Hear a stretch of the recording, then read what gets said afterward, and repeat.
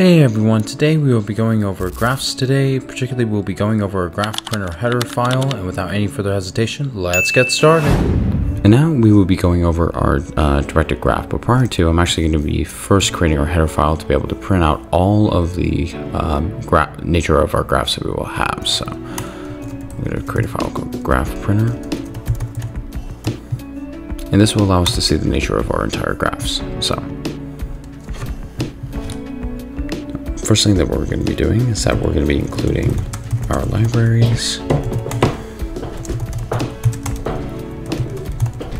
our stream, and we're going to have 6 of these: 2, 3, 4, 5, 6. Vector, list, cmath, string, unordered map, and also using namespace std. Then we're going to have our class called GraphPrinter, and a public instance that we have over here. And we're going to have 3 different instances. We are first going to print our graph, render our graph, and then draw our arrows accordingly. So in order for us to be able to print our graph, we're going to void print graph constant vector, as indicated by our adjacency list that we made earlier. List, int, and adjacency for a constant over here. And we're going to output graph adjacency list and endl, and for int v, indicating the vectors 0. V is less than adjacency list size, and it's going to continue up until we finally have our vertices here. Then we will output each vertices with a respective arrow, since we have an adjacency list that we are making to indicate the relationships between the two.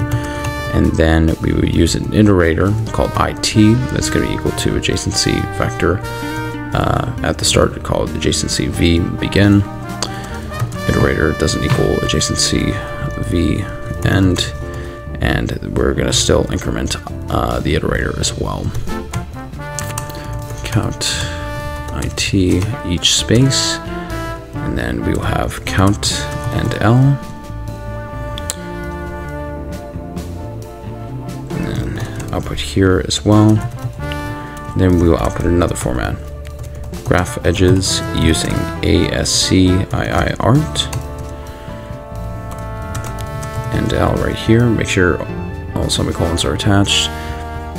And we're going to render our graph by using this private function, private void render graph constant vector list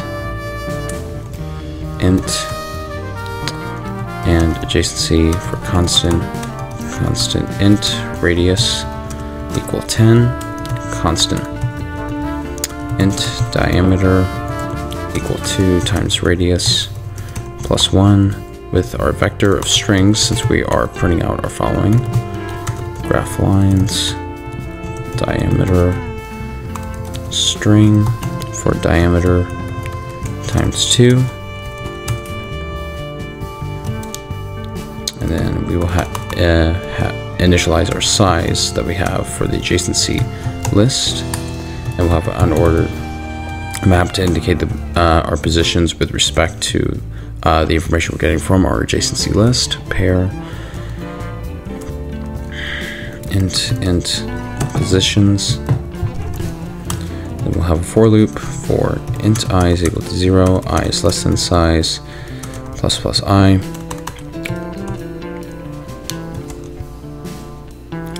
And then we'll have double angle equal 2.0 times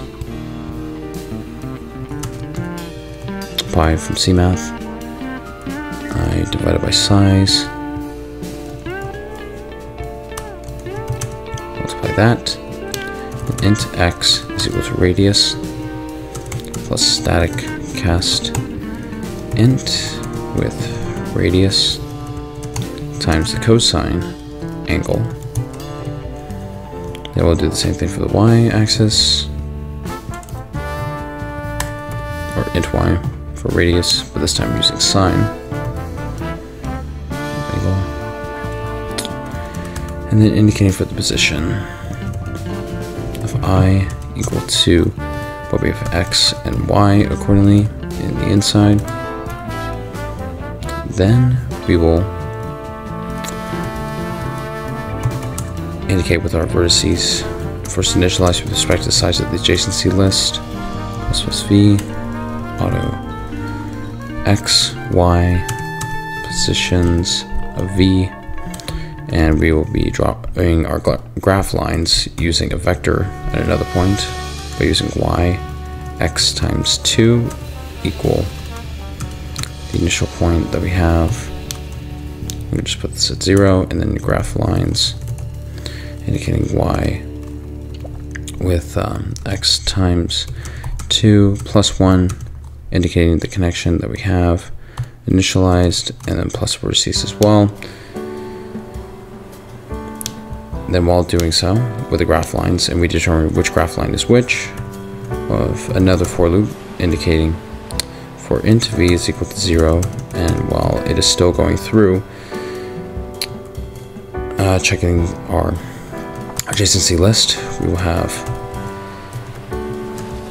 our other vertex that we will be connecting that's outside of the adjacency list, which I will showcase in our directed graph and other graphs later. We'll draw the arrow, which will be a function called upon later, putting inside of our vectors, soon to be graph lines, positions of v, and positions of w as well.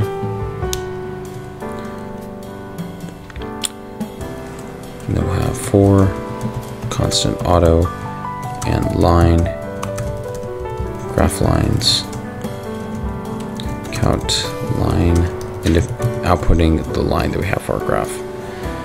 Then we will have our void draw arrow function as well. Put this right here. Yeah, it's already right there. So it's already set. Void draw arrow, vector string, and graph lines, pair int from, and then pair int 2 for constant right here, int x1 is equal to from first, and then y1 is equal to from dot second. Now we'll do the same thing for 2.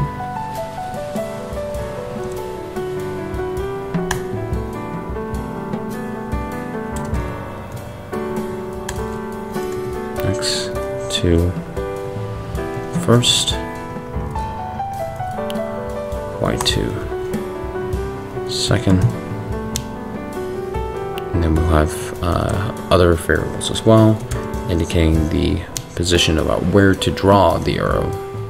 So we will have dx int s of x, s of y, and then int error to know exactly what direction, because we are going to have the graph lines diagonal, straight, another diagonal up, or left, right, in different areas. So we'll have the absolute value of x2 minus x1 with dy equal the absolute value of y2 minus y1, and then we'll have the instance of x1 less than x2 or 1 with respect to -1 over here.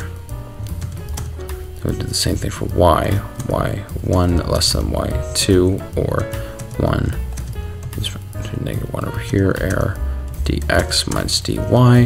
There we go. And while true, if x1 is be sure to equal x2 as an edge case, and y1 is equal to y2, we're going to break. Int error 2 equals error times 2 if e2 is greater than -dy. We will have error less than decremented with the distance of y, and then x1 goes up with respect to x, s of x. And then we'll have the other edge case of e2 less than distance of x with the error of incremented for the distance of x. This is to indicate the exact position of where the arrow is going to be drawn, so sy with respect, and then if x of 1 doesn't equal x of 2, or y of 1 doesn't equal y of 2, we're going to have graph lines indicated as positions of y1 with respect of x1 times 2, and we will set this one to be straight. It's indicating if we have something that is directly connected, since we were putting our formats in a circular fashion. But again, there are different variations of graphs that we would have, but that would be cyclical in that case. But again, we're just showcasing in particular just the natures of graphs and how they're connected. And then graph lines y2 x2 times 2 with respect to the following arrow as well. And so just want to be sure we got everything.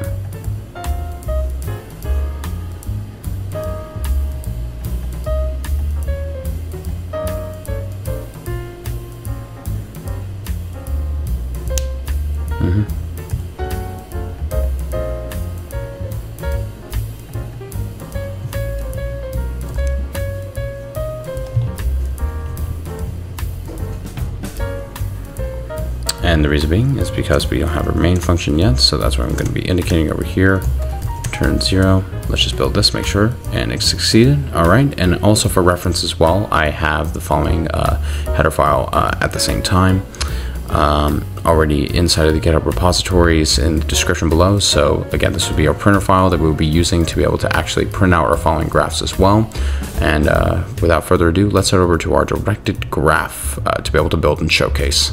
Hey everyone, thank you very much for taking time to watch this. If you found this video helpful, be sure and feel free to please like and subscribe. And if you do have any other questions or suggestions, please put them in the comment section. And as always, take care. Cheers. Bye-bye.